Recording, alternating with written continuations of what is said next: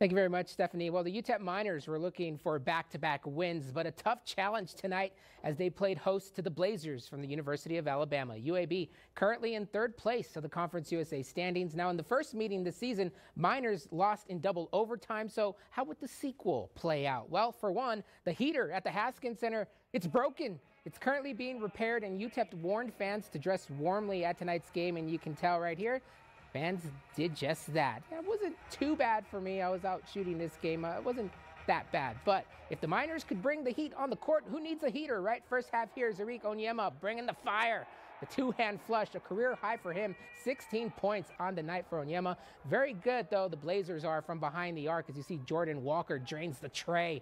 Miners hanging in there, though, as UAB would take just a 2-point lead at the half. In the second, Blazers going to start to pull away, so Coach Golding trying to get his guys back on track, trying to fire them up. Less than 8 minutes to go in the game. UTEP down 9. Shamar Givens, look what I found here. The finish on the other end.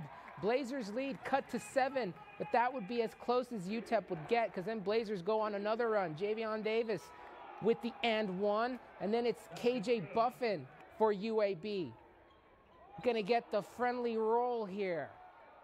The Blazers never gave up the lead in the second half, and for UTEP, free throws once again plaguing the Miners down the stretch. Missed opportunities right here to try to cut the lead, and yeah, not doing again from the free throw line. UTEP falls in this one, 79-66 the finals. Miners drop to 5-10 in conference play. Now it doesn't get any easier as second place North Texas will be coming to town on Saturday. So we got North Texas coming in here in 48 hours, and then we go to Florida Atlantic, and so we're going to play the best, and we got to up our game and hope it elevates us to where we're playing our best basketball. At March, there were times tonight that we did some good things, and then obviously there was times tonight we got to be a lot better. Our defensive effort, we could have done a lot more, flying around and stuff. But also, our body language, we got to fix that. We just got to fight through, It's towards the end of the season, we got to find a way.